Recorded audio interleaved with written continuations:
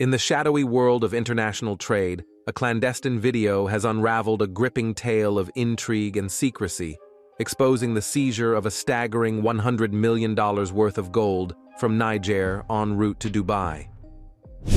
The viral footage has thrust Niger into an unwelcome spotlight, igniting a social media storm that reverberates far beyond its borders. In the midst of this controversy, General Abdul Rahman, Niger's interim president, has wielded a swift and decisive hand, plunging the nation into a tumultuous cascade of events, most notably the suspension of all mining licenses. Responding to the burgeoning controversy, General Abdul Rahman, Niger's interim president, has displayed swift and decisive leadership. Amid public concerns and in light of the viral video, he has taken the remarkable step of suspending all mining licenses in the country. Positioned at a critical juncture in Niger's political timeline, General Abdul Rahman's proactive measures aim to address the situation head-on. The suspension of mining licenses serves as a bold initiative, paving the way for a comprehensive investigation into the alleged gold seizure. The economic ramifications of this suspension are not insignificant, given the mining sector's substantial contribution to Niger's revenue and employment. However, General Abdul Rahman emphasizes the necessity of transparency and accountability within the mining sector. Despite potential economic implications, he underscores the importance of responsible and ethical practices to manage the nation's natural resources sustainably. Internationally, the controversy has attracted widespread attention, with countries, organizations, and individuals calling for a thorough and impartial investigation. The incident prompts reflections on transparency, accountability, and ethical standards in the global trade of precious minerals. As the Ethiopian government faces scrutiny regarding security measures and regulatory frameworks, questions arise about preventing such incidents in the future. In response, General Abdul Rahman's government recognizes the importance of addressing the issue in a manner that aligns with national and international expectations for ethical and responsible mining practices. While the suspension of mining licenses may raise concerns about the potential economic impact on Niger, General Abdul Rahman emphasizes that this measure is temporary. The goal is not to stifle economic activity, but to create an environment conducive to responsible mining practices. The government's commitment to conducting a thorough audit indicates a desire to balance economic development and sustainable resource management. However, the question remains, what led to the seizure of gold worth $100 million? The temporary suspension of all mining licenses in Niger, affecting both gold and uranium, is a strategic and comprehensive move by the self-appointed military government. Uranium holds particular significance for Niger, known for substantial global production in the uranium market.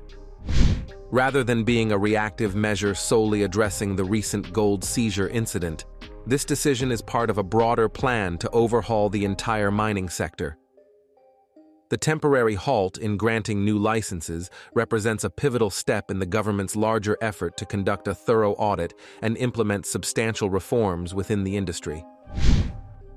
This measure is aimed at addressing the immediate issue of the intercepted gold, while also facilitating a comprehensive examination of the broader mining industry. A significant move illustrating the government's commitment to accountability is the dismissal of approximately 100 individuals associated with the gold shipment's departure point at Nim Airport. By taking such decisive steps, General Abdul Rahman's government sends a strong message that it will not tolerate any wrongdoing within the mining sector. The dismissal of individuals connected to the Nim Airport, where the gold shipment originated, strategically aims to rectify potential wrongdoings at the source. This aligns with the government's commitment to rooting out corruption, irregularities, or unethical practices within the mining supply chain. The dismissed individuals from Nim Airport will likely undergo further scrutiny as part of the ongoing investigation. The government's commitment to a thorough and impartial review suggests that anyone found guilty of wrongdoing will be held accountable, contributing to the overall objective of rectifying and preventing similar incidents in the future. In recent years, Niger has faced significant financial losses attributed to illicit mineral smuggling and unfavorable trade deals negotiated by previous administrations. This clandestine activity not only deprives the nation of much-needed revenue, but also damages the integrity of the mining sector. Furthermore, the country has faced additional economic challenges due to unfavorable trade deals negotiated by previous administrations. The interim leadership, led by General Abdul Rahman, has recognized the urgency of addressing these challenges and has taken proactive measures to initiate change. The interim government's decision to suspend mining licenses reflects a commitment to rectifying past mistakes and creating a more sustainable and economically viable mining sector. By addressing these challenges head-on, the government aims to curb financial losses associated with illicit activities and establish a framework that promotes responsible resource management. Anticipation surrounds the comprehensive reforms that may be introduced to foster sustainable and responsible mining practices in Niger. The ongoing audit and overhaul of the mining sector signal a new direction, and the long-term implications will depend on the findings of the sector audit and any subsequent regulatory adjustments implemented by the government. The envisaged reforms may include refining licensing procedures, enhancing regulatory frameworks, strengthening oversight mechanisms, promoting community engagement, and mitigating environmental impacts.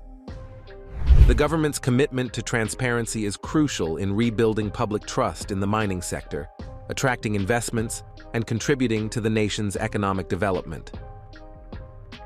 While the anticipation of reforms is high, the collaborative efforts of all stakeholders, including government bodies, industry players, and local communities, will be vital for effective implementation. Effective communication and cooperation are essential to establishing a foundation for the sustainable development of Niger's mining sector. As the country navigates these challenging decisions, there is an opportunity for Niger to emerge stronger and better. Whether Niger is heading in the right direction and how its mining sector can experience improvement will depend on its commitment to implementing and sustaining positive changes. The question of whether the coup in Niger has brought positive changes for the country remains open for discussion in the comment section. Thank you for joining us on Africa Infohub. Kindly stay informed, share your thoughts, and don't forget to subscribe for more nuanced perspectives on Africa's geopolitical landscape.